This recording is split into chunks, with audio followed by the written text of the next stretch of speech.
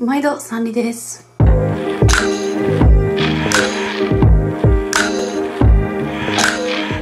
以前チャイルドフリーについて話したんやけど、もしチャイルドフリーって何なんてちょっとわからない方はその動画を、よかったら見に行ってください。チャイルドフリーとして言われて嫌なことがたくさんあるんやけど、その中一番嫌なのは、でも年取ったら後悔するのが怖くないってことですね。一番嫌ですよね、今まで。逆に私が子供を持っている方に、いや、いつかその子供を産んだこと後悔するのが怖くないんですかって聞いたら、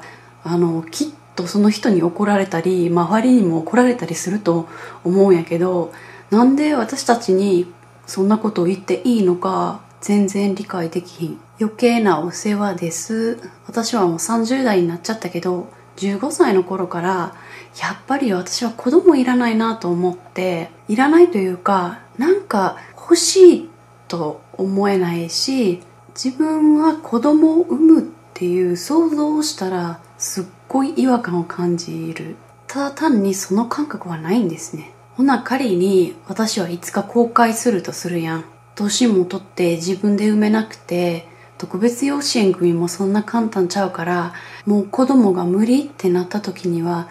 悲しいかもしれないけど、それでもやはり私は子供を産んで、それを後で後悔することより絶対大丈夫やと思います。だって一回産んでしまったらもうずっとその子の世話をしないといけないっていうか、責任があるわけなんですよ。いくら大人になったとしても、どんな大人になったのか、ある程度私の責任でもあるやろ。そやから子供を産んで後悔するより、子供を産まないで後悔する方がずっとマシやと思いますね。なので子供欲しくないっていう人に、いやいつか後悔するよとか、いつか気が変わるよっていうことは言わないでほしい。そうや、忘れた。気が変わること、あれも腹立つよね。いつか気が変わるんでしょうねって。いや、確かにそうやけど、わからないから今でいいんじゃない？ほっといてほしい。あなたも子供を産んだことはいつか気が変わるかもしれないよ。いつかは欲しくなくなるかもしれないよって言うたら、きっと誰もいい気持ちにはならないよ。私たちは私たちの道を歩んでいくから、そっとしといてほしい。では次の動画で、ほなまたね。